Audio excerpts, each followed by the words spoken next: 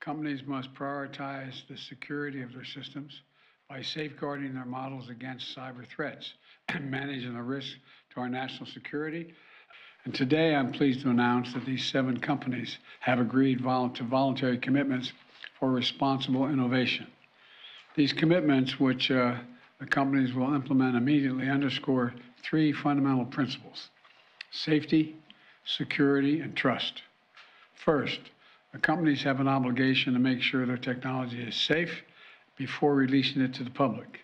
That means testing the capabilities of their systems, assessing their potential risk, and making the results of these assessments public. Second, companies must prioritize the security of their systems by safeguarding their models against cyber threats and managing the risk to our national security and sharing the best practices and industry standards that are necessary. Third, the companies have a duty to earn the people's trust and empower users to make informed decisions labeling content that has been altered or AI generated, rooting out bias and discrimination, strengthening privacy protections, and shielding children from harm. The power to disrupt jobs and industries. These commitments